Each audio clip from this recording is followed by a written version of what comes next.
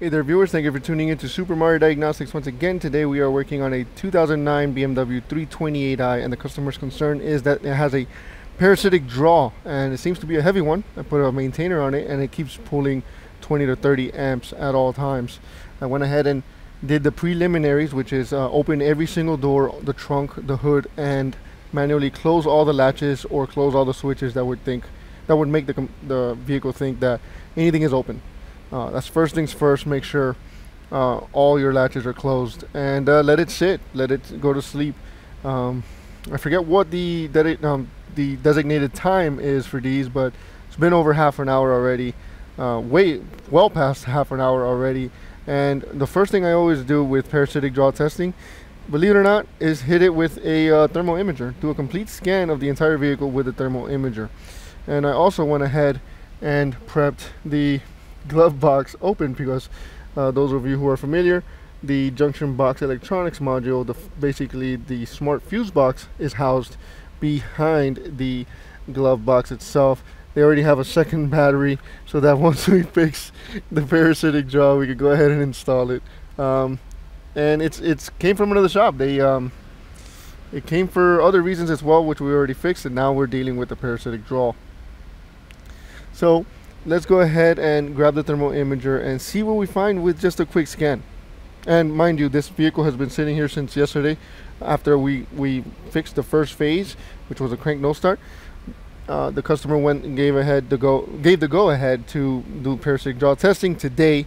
So it's been sitting cold. You do not want to do a thermal image scan when the vehicle's been pretty cold. I did have to move it from bay to bay, but everything should be pretty cold. So let's go ahead and hook up the thermal imager. How do you like my little rig here?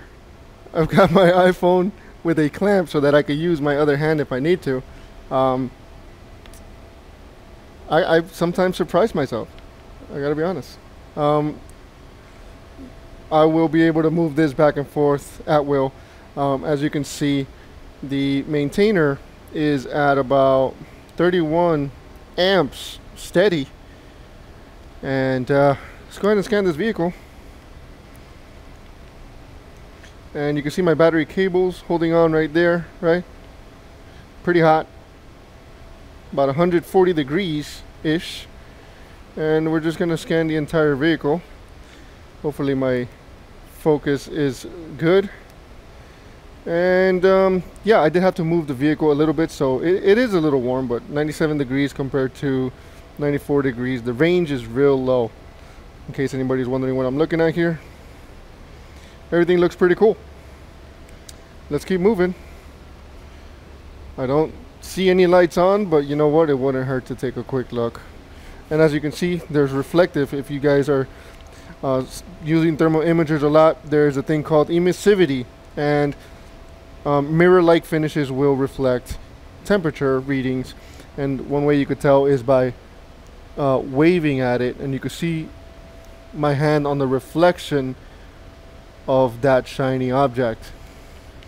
Anywho, let's keep going. I'm going to scan the entire vehicle and the lift, and these have the comfort systems here, and they are known to stay on sometimes, but in this case it is not on. That's good for us. Let's look at the inside door handle, right? Nice and clear. Let's take a seat inside. Hopefully we don't set off the alarm.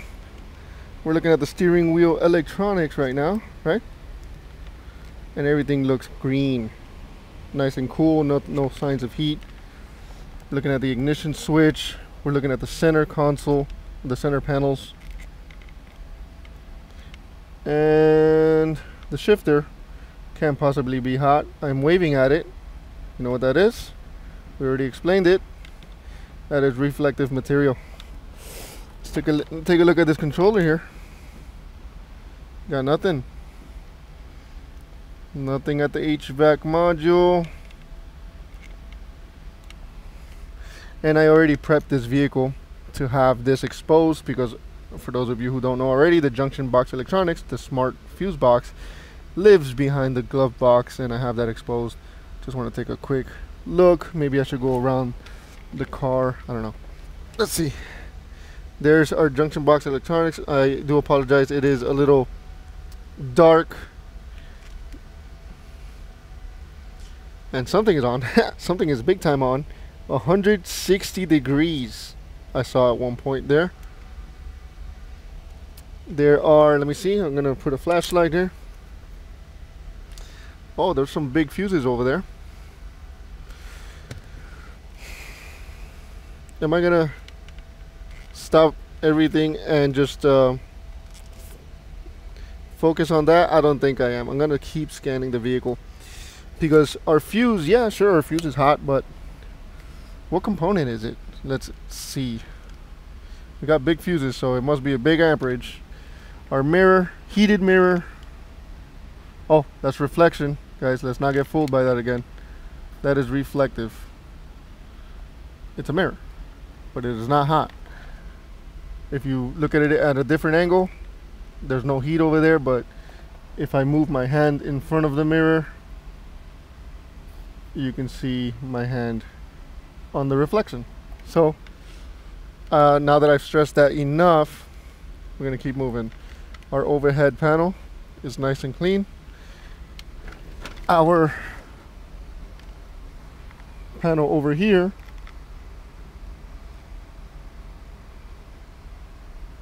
is pretty clean. Oh, hold on.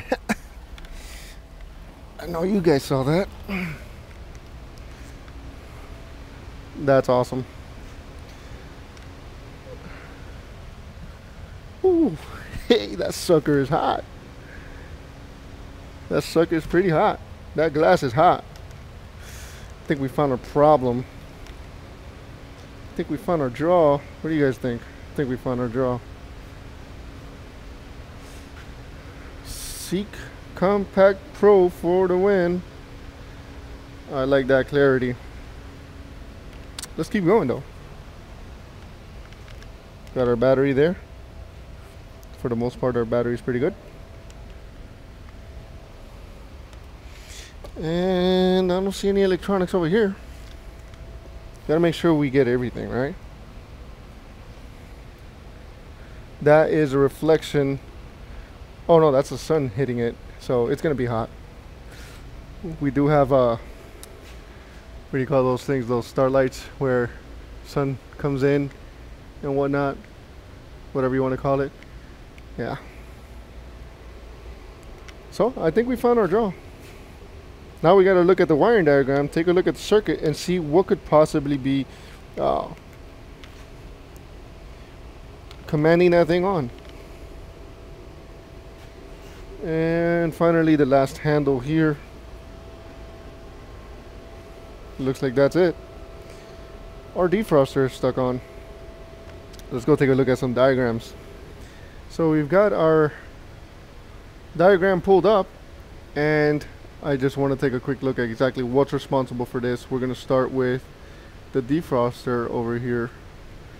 That is our defroster. It's got a wave trap, and depending on the design, it doesn't really matter.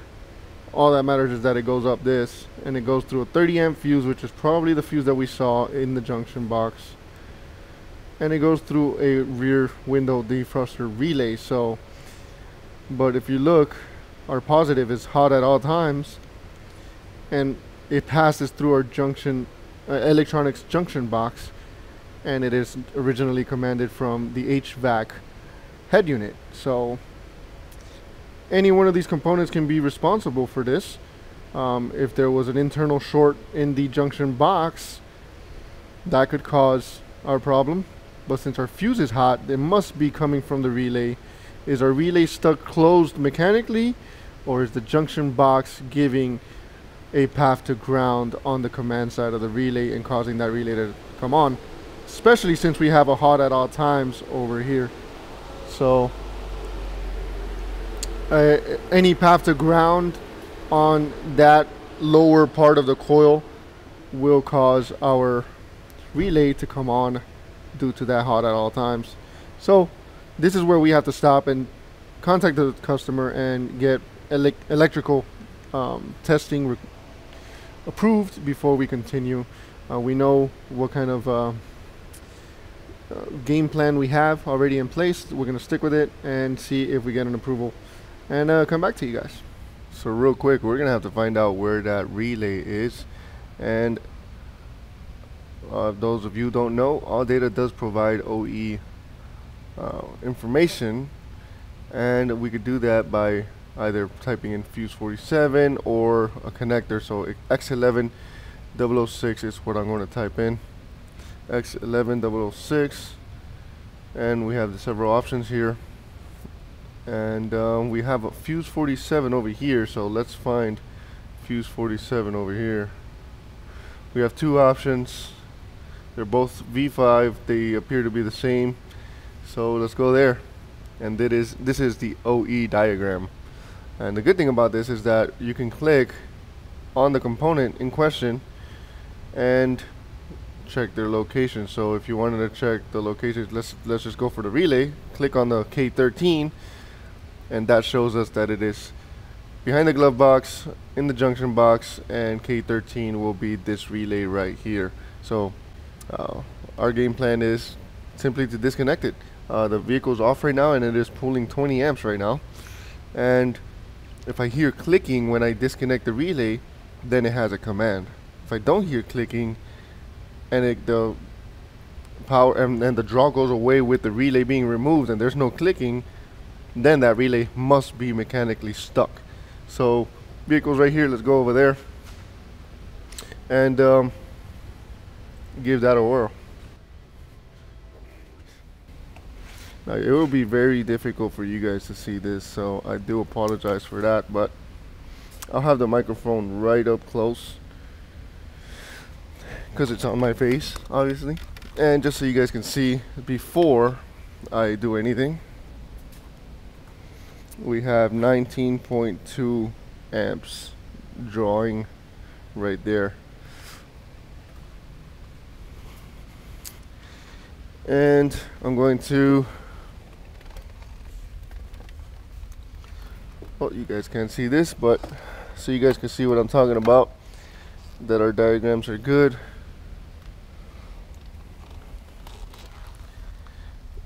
There is our relay, that green one right there in the center of your screen. That is the one that I'm going to be disconnecting.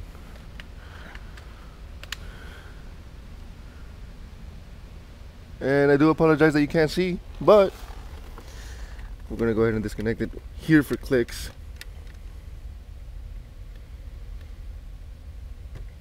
No clicking. I disconnected it and I got no clicks. I'm going to reconnect it. No clicks. So I'm disconnecting it now. I got the relay in my hand. Let's go see if our draw went away.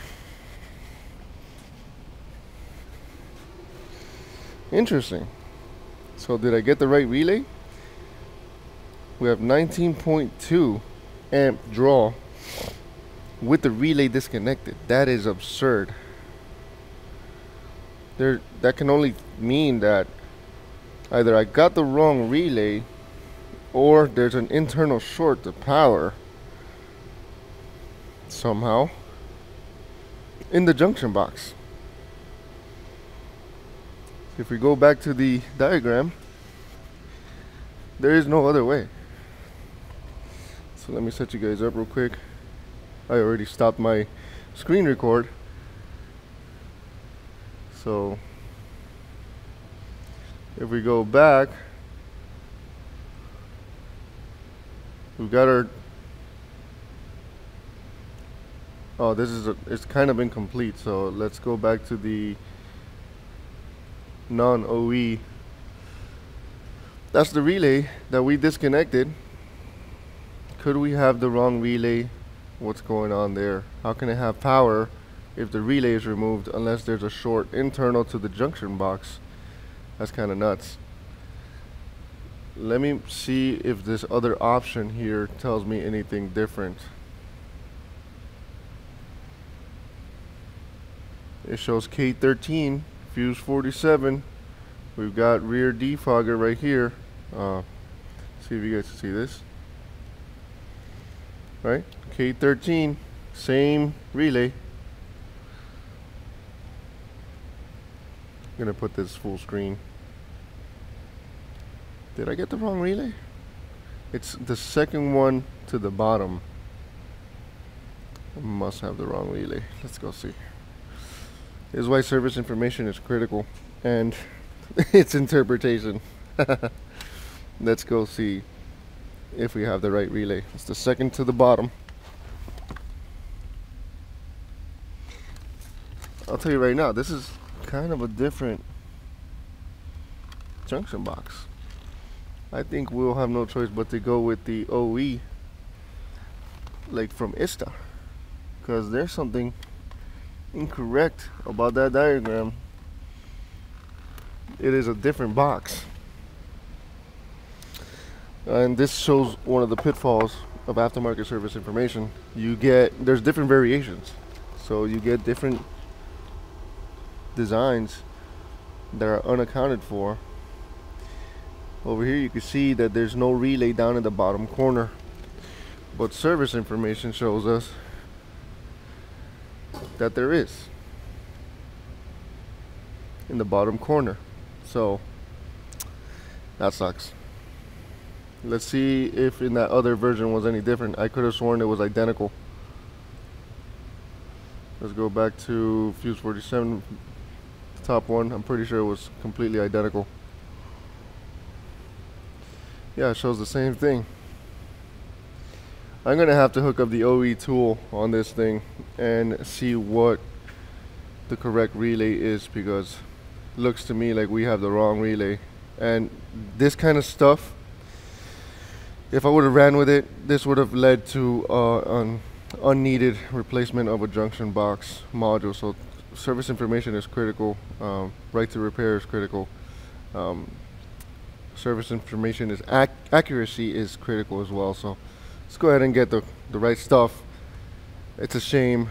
Those of you who don't have the factory stuff, you can always hit library request and request that information from All Data. Let them know that something's not right here, and they'll be able to provide you with that stuff. But since we have the tool, we're gonna go ahead and connect that and check it that way.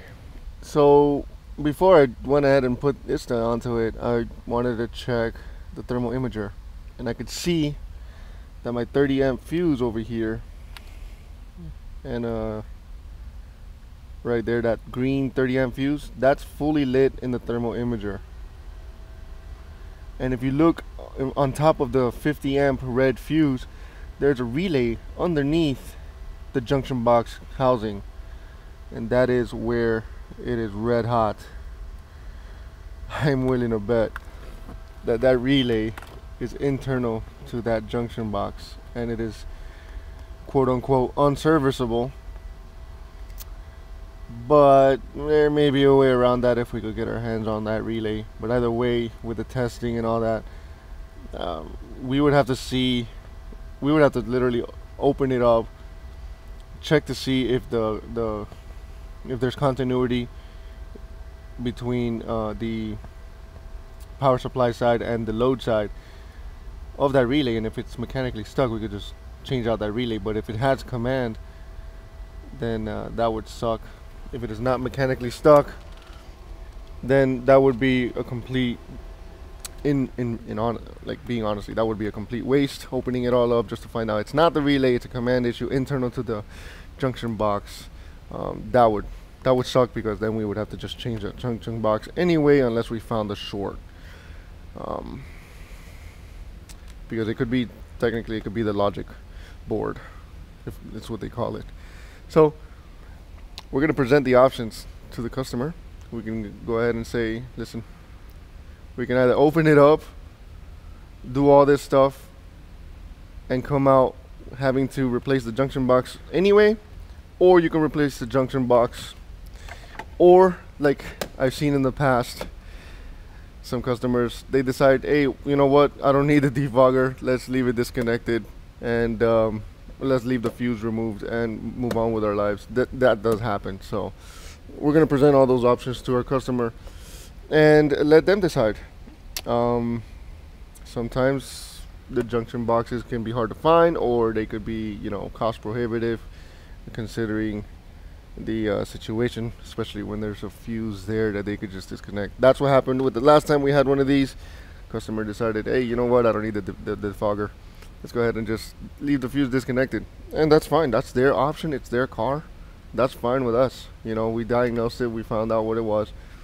That just happens, you know. So I think I will take a quick gander at the ISTA, but more than likely it's gonna be internal to the junction box. We do see in the diagram that it is internal to the junction box, but you know, that K13 thing really could have had us going. It is internal, so there's no difference. There's nothing else we could do here. I'm gonna go ahead and let you guys know what the customer decides to do and take it from there. So the customer decided to pull the fuse and walk away.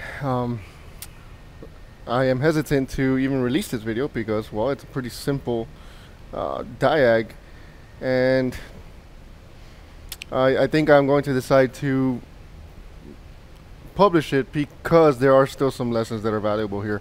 Not only is there wrong service information to be aware of, things like that you have to, you know, stay on your toes about, but the usefulness of a thermal imager, not only to find problems, but also to corroborate service information. So we used the heat in order to find where the relay was, and we found out that it was internal to the junction box. So that's vital information. I think it's still useful, but just keep in mind, this is not the kind of video that I would like to put out there, but you know what, there's lessons here. We can't diminish, we can't disparage the little things. You know, it's little details like that that keep us going and getting better with time. So I think I will publish this video. I hope it was useful. The usefulness of a thermal imager, not only to pinpoint things, but also to corroborate service information and to kind of think outside the box. We could have used the thermal imager to find the relay if it was external as well. So there's that. And the importance of having correct service information. It is huge. I'll leave it at that. Thank you all for taking the time to watch. If you feel I've earned your subscription, consider subscribing, hit like, comment if you have any questions. And until next time.